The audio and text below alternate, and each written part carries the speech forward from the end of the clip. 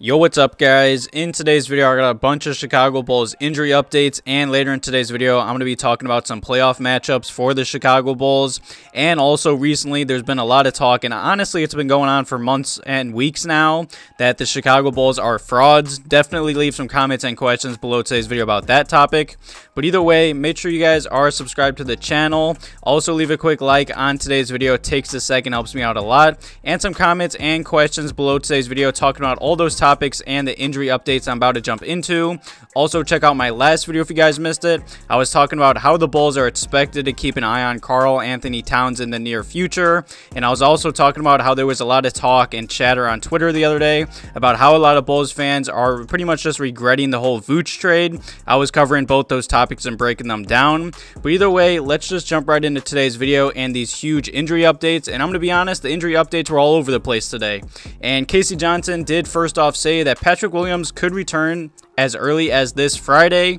And speaking of that, you know, yesterday there was some rumors about how Patrick Williams' brother was talking to the media and said how Patrick Williams is returning this Friday. And I'm going to be honest, I just didn't believe that at first because he wasn't even cleared for contact fully yet. And then I did see Patrick Williams did comment on the whole situation, and he said that's not true. So Patrick Williams is not returning this Friday. I don't know where that rumor started or anything like that.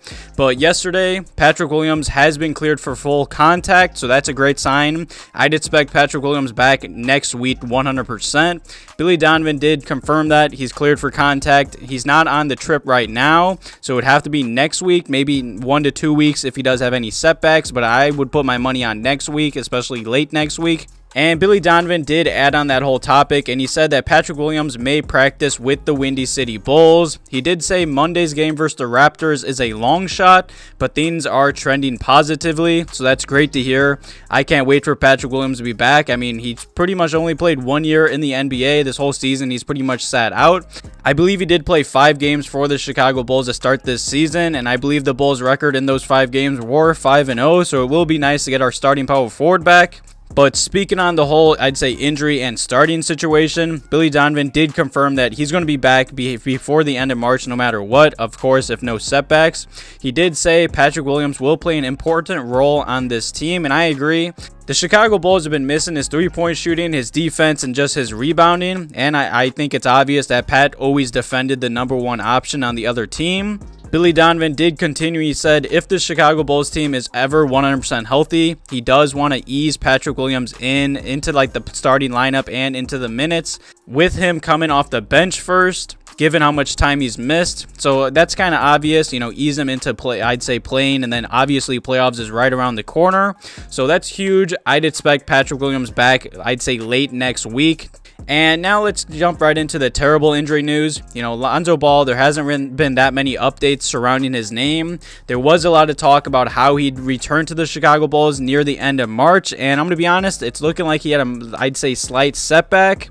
You know, Lonzo Ball is finally running and doing some lateral work, Billy Donovan did say, but he's not even close to full speed. And the next hurdle for him to be cleared is the sprint. Billy Donovan said he won't have a, I'd say, return date until then. Billy Donovan also did add that Lonzo Ball is still dealing with the whole bone bruise issue that was, I'd say, found before his scope for his meniscus injury. And obviously, until that fully heals, there's going to be no timeline for him to return. And speaking of that whole bone bruise, Lonzo Ball has hurt and it's still unhealed. Back in 2019, Lonzo did have a bone bruise when he did suffer a, I'd say, sprained left ankle back in 2019. And it obviously never healed 100%, and he did miss the whole season back in 2019. So that's a terrible update. That's not good news. You know, that definitely sucks. It does seem like Lonzo Ball might be returning right before the NBA playoffs. I don't know. It's going to be close. But either way, it does seem like Patrick Williams should be back next week. You know, it does sound like Lonzo might not be ready right until the NBA playoffs. So it's going to be tough to get both these players, I'd say, up to speed before the NBA playoffs. Definitely leave some comments and questions below today's video talking about both those big injury updates. And the final topic in today's video, I'm going to be talking about some playoff matchups for the Chicago Bulls, and if the Chicago Bulls are frauds. You know, definitely leave your thoughts and opinions below today's video talking about if the Bulls are frauds. I feel like that whole talk and chatter has been going on for weeks to months now.